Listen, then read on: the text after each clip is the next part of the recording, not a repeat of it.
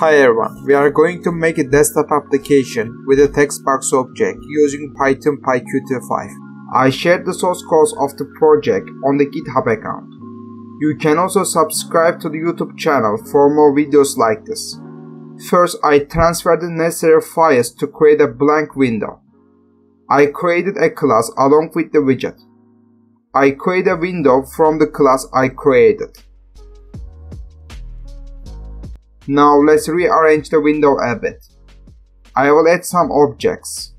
I set the title of the window with the setWindowTitle function.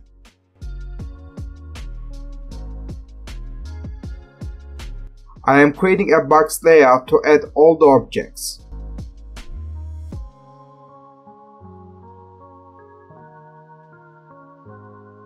I will create an object with the label function.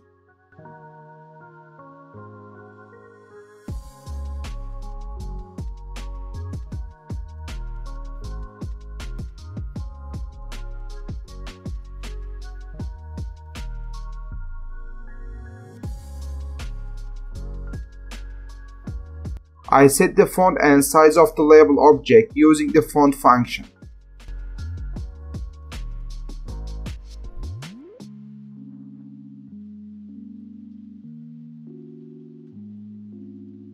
I can add the label object to the window with the addWidget function.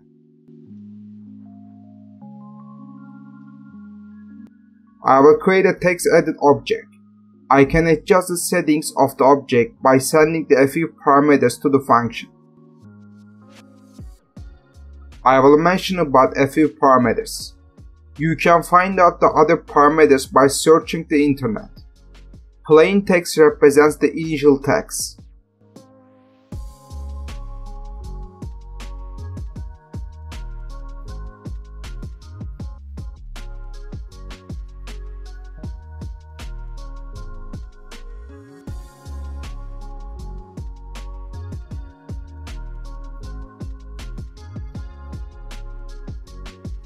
Placeholder text represents the text that will be displayed after the text in the object is deleted.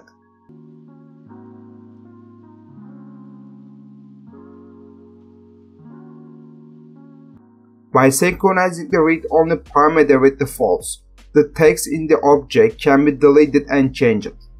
Don't forget to explore other parameters. I add the text object I created to the window with the addWidget function. I will create a button object. I am using the pushButton function.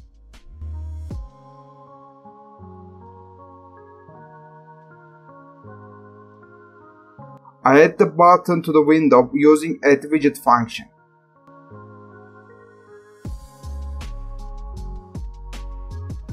Project completed. Let's run it to test it.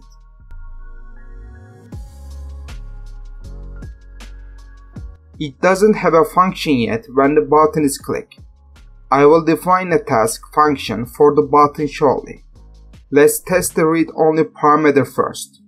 When I sync the parameter to true, I cannot make any changes to the text. In some cases, this can be useful. Again, I synchronize the parameter with the false. Now I can delete and replace the text. I am specifying a task function name with the click parameter.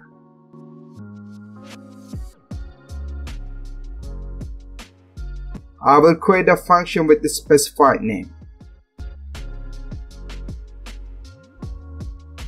I am editing the text of the label object with the setText function.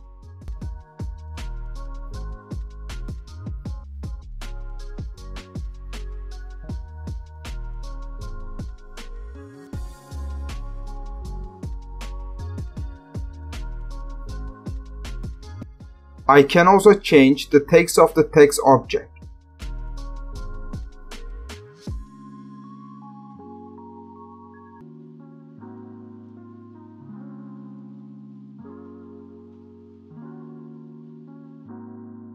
Let's run the project to test it. I am entering a text.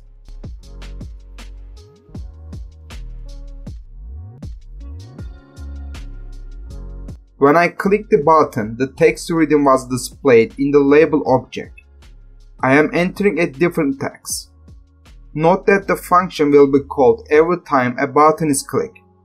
The text in the label object will be changed again. Thanks for watching. If you have any questions, you can specify them in the comments. You can follow the YouTube channel for more projects like this.